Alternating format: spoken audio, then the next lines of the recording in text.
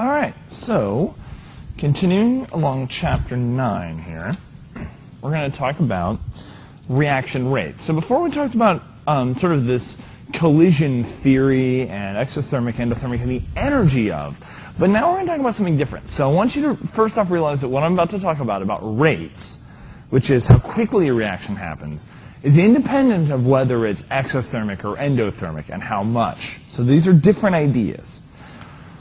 The reaction rate is just the rate at which the reactants are consumed and the products are produced in a given period of time. So there's 4 primary things that affect rate. And so the level at which we're going to look at reaction rates, we're not going to calculate reaction rates or do anything like that. What we're going to do is just look at qualitatively the 4 primary factors that affect rate. And so they are the physical nature of the reactants. I sort of alluded to this in the last lecture, talking about solids versus aqueous and liquids and stuff. Reactant concentrations, temperature, and presence of a catalyst. And we'll talk about all those individually. So I'm going to start with the first one, which is nature of reactants. So this is both the physical state as well as the size. So I talked about this during collision theory. According to collision theory, the molecules actually need to collide in order to react. So solids are the slowest because there's not as much opportunity when you have a solid hanging out, right, for other things to come in and react, and they can only react at the edges, right? You can't react with the whole thing. Liquids are probably going to be next, and aqueous is in there as well, because when 2 liquids mix, right, when you mix liquid A and liquid B and you mix them in together, right, they start intermingling so that then the molecules come into more constant contact with each other. And gases are probably the fastest. Aqueous solutions are right in here with liquids, about the same. So solids slowest, gases the fastest, because the gases, right, have high kinetic energy and they don't stick together and there's a lot of space and they're just colliding into each other. They mix completely. So more collisions. The greater the surface area of a solid, the higher the reaction rate. So and while this isn't really a reaction per se, if you put up like a solid cube of sugar in water, it dissolves slower than if you put granulated sugar. It's not a reaction, but the principle is the same. Only the things at the surface can react. So granulated sugar has more surface area and so is therefore in more contact with the water. So different situation, but same root cause. Okay, concentrations. So, as we said, it all comes down to how well they can collide, like how often that these things can collide with each other. So the concentrations simply come out to be the higher the concentration of the reactant. Product concentration doesn't really have anything to do with the rate, right? How much product is there doesn't matter, outside of the fact that the product, I guess, technically is counting as sort of a diluting factor. But if we just look at the concentration of the reactants, just the reactants, the reaction happens faster. And this makes sense, right? If I put more of 2 reactants in there, they're able to collide more and the reaction happens faster. So the more reactant molecules there are in a given volume, the more collisions there are, and the orientations are likely to occur. Temperature. Now temperature, this has to do entirely with that activation energy thing. So remember, activation energy is this difference here. It's the difference between this, so EA, activation energy, or energy of activation. So the molecules have to collide with enough energy to get up over this bump. So the energy that they collide with is based on their kinetic energy, which is based on temperature. So the higher the temperature, the more frequently molecules will collide with enough kinetic energy to get over this bump. So all reactions always occur faster at higher temperatures, regardless. Now, remember I've said there's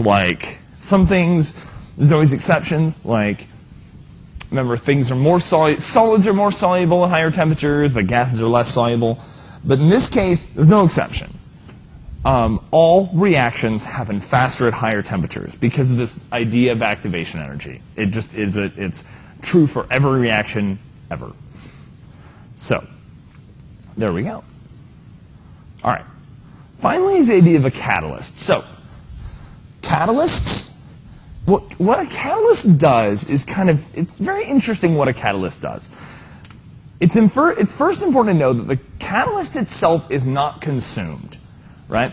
The product, that is, it increases the reaction rate, but it is not itself consumed. It's not a reactant, because that would change what the reaction is.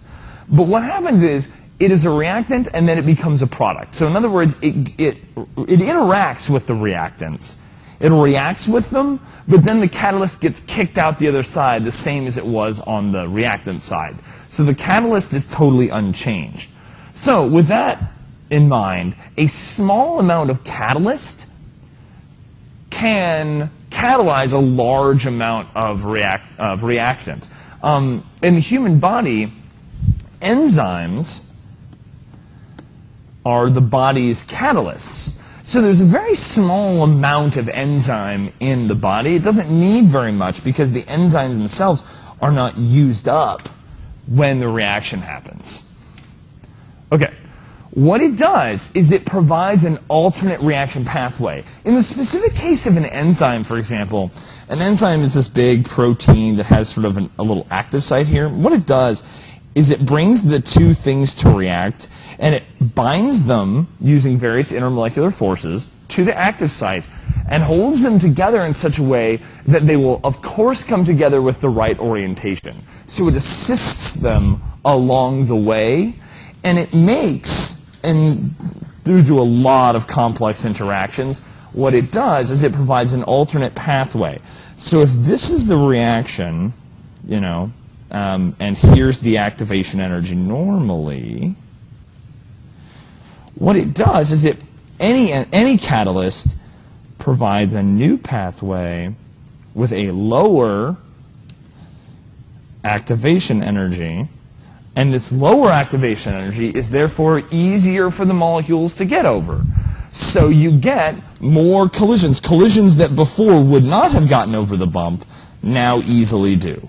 And so what this does is this simply, without changing anything else, without the reactant being, without the catalyst being consumed, the reaction is sped up simply by lowering the activation energy. So catalysts can work in several different ways. It can bind to reactants to create a lower energy intermediate structure, or it can help with the orientation. So there's a couple different ways it can work.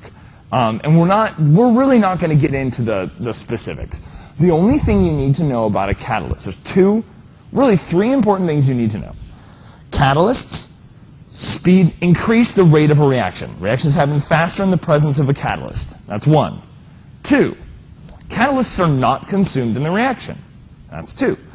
Three, they work by providing a pathway with a lower activation energy. So they lower the activation energy. That's three. That's the three things you need to know about catalysts. Here's a better diagram of what I drew before. And that is really all I have to say about rates of reaction.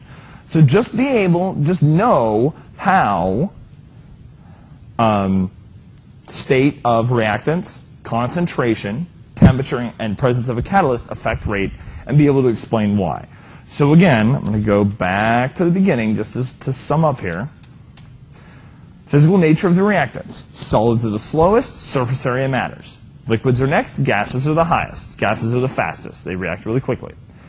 Reactant concentrations. Higher reactant concentration, faster reaction. Lower reactant concentration, slower reaction. Doesn't matter what the concentration of the products are. Temperature. Higher temperature, faster reaction. Always. Presence of a catalyst. Catalysts speed up reactions by lowering the activation energy. That's what you need to know.